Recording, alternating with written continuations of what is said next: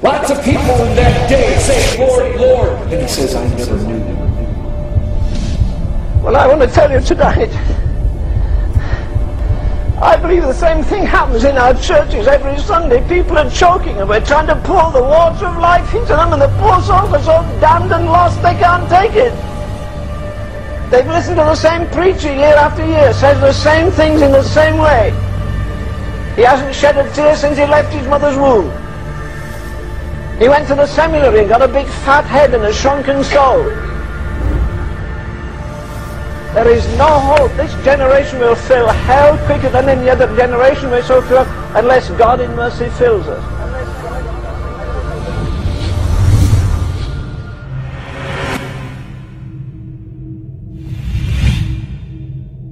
There is a holiness without which we will not see the Lord.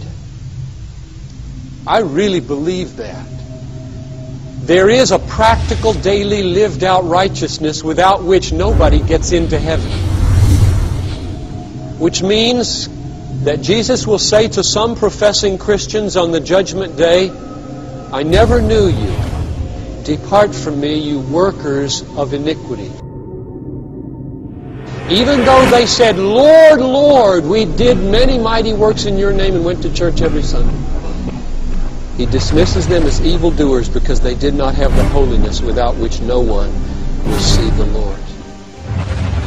It also means that there are many church-going people who believe that they are saved because they once prayed to receive Jesus, not realizing that the proof of the genuineness of that prayer is perseverance in faith and holiness.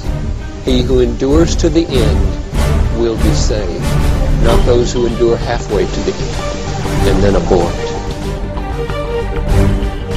I believe my ministry would be a failure if you came to this church 5 years, 10 years, 20 years, 30 years, and then went to hell for all eternity, because you never learned to fight the fight of faith and lay hold on eternal life. I might succeed in persuading you that there is a holiness without which you cannot see the Lord, only to have you throw yourself into pursuing it in a way that backfires on you and destroys you.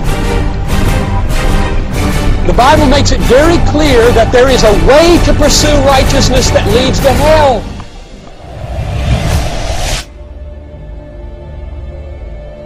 That when he speaks about few finding eternal life, he's talking about those who profess his name. Among those who call Jesus Lord, few of them will find eternal life. Nobody purposes to go to hell. They all think to get right with God before the end. And most men make shipwreck. Few there be that find it. You mean all those many people, they just lived the life all hell-bent, they wanted to go to hell, expected to go to hell? Men don't expect to go to hell. And most go. Because we already know these people consider themselves disciples, and they call Jesus Lord, Lord. But their life is not marked by the will of God. And so to sum this up, this is what's being said. Depart from me. Those of you who considered yourself my disciples and even emphatically declared me to be Lord, but you did not commune with me, and you lived as though I never gave you a law to obey.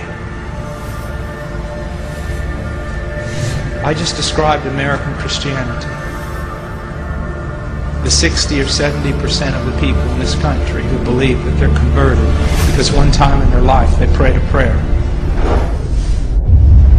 I'm astounded, bewildered, confused, baffled when people tell me in America we've 75 million people filled with the Holy Ghost and with the rottenest nation on earth. Come on. Let me tell you something. Lost men, lost women, which is most of the people. Remember, few there be that find it. Oh yeah, there's lots of religious people. Lots of people think they're going to heaven. Lots of people in that day say, Lord, Lord. And he says, I never knew you. What he's saying is, not everyone who emphatically declares me to be Lord will enter into the kingdom of heaven.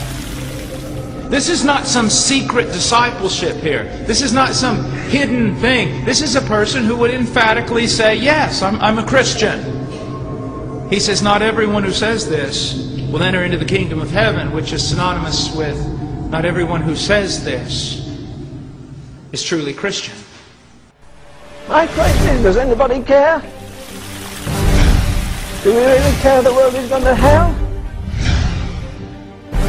You think about Sodom and Gomorrah. Look at how horrible the sins of Sodom and Gomorrah they were. But he says it'll be more tolerable for Sodom and Gomorrah than for young people that have sat in meetings and heard about the Lord Jesus Christ and not believed on Him.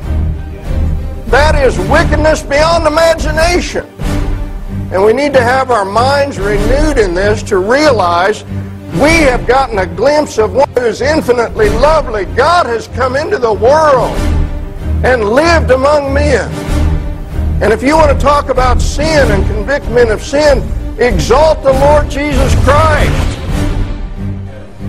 The greatest miracle that God can do is to take an unholy person out of an unholy world, make that unholy person holy, put them back in an unholy world, and keep them holy. In the midst of a crooked and perverted and perverse generation. He's worthy of worship. Whether you end up going to hell in the end, He's still worthy of worship for what He's done. If you look at what He did on the cross, if you look at the grace of the Lord Jesus Christ, He owes no one anything. He doesn't need to save anybody. Everybody in this world ought to bow down before Him and worship Him just because of what He's done.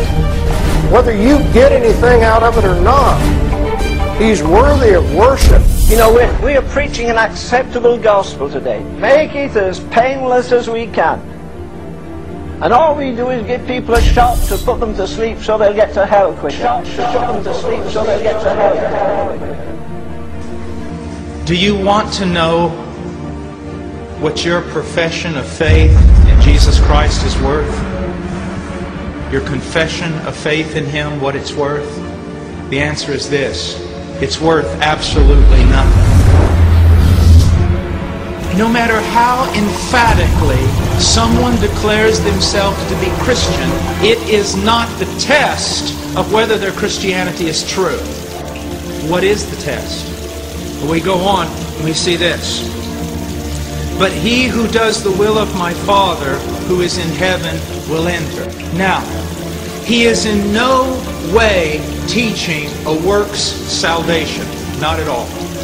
He is not teaching that men enter into the kingdom of heaven by their ability to perform the will of God. That is not what he's teaching. If you think that, you're putting the cart before the horse. What he's teaching is simply this: those who have truly believed do so by the power of the Holy Spirit, by which they've been regenerated and made new creatures. Through this miraculous work of salvation and the continuing work of the Holy Spirit in their life, their lives and manner of living are changed. And so that the true Christian is Christian by believing in Jesus, but you know he truly believes in Jesus because of the changes in his life. And those changes are marked by conformity to the will of God. I believe we're going into the darkest days that humanity has ever known. So dark they'll make the dark ages look like midday.